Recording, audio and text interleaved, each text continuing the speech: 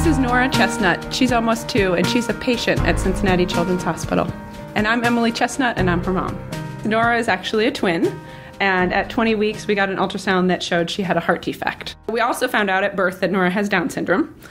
When I look at her diagnosis of her heart condition and diagnosis of Down syndrome, I always tell people I'm very glad I knew about the heart up front, because it's here's the issue, here's how we solve it. It's very successful, throughout the future, and you can kind of look at those statistics. Whereas Down syndrome as a diagnosis, you really, beyond the diagnosis at birth, know nothing until the child reaches a milestone or doesn't or is delayed.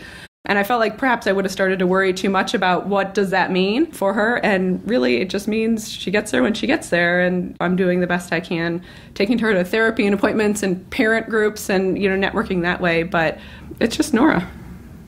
Getting the news of a child with Down syndrome is life-changing. I mean, it just is really hard. There's this poem that I'm sure people talk about for autism, the Roadmap to Holland. So people are pretty familiar with that, and I probably got 100 copies of it from well-meaning friends. And I liked the analogy in that you're planning for a trip, and all of a sudden your life just upturns, and you don't go to Italy, you go to Holland. But Holland's a beautiful place, too.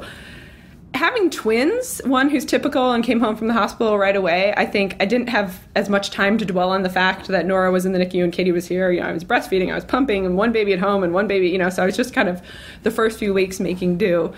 But even after that, my first thought, the very first day in the hospital, was they said something's wrong, and I started thinking about other trisomies that don't always have such good outcomes. So by the time they said it's Down syndrome, I was like, oh, phew, I know tons of people with Down syndrome, so that's a good thing.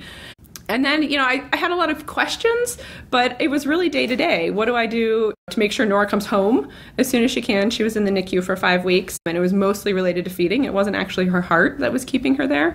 And they said, well, you can go home with a feeding tube. I was like, okay, great, let's go home with a feeding tube. And, I was all gung-ho and ready to just have her be part of our family.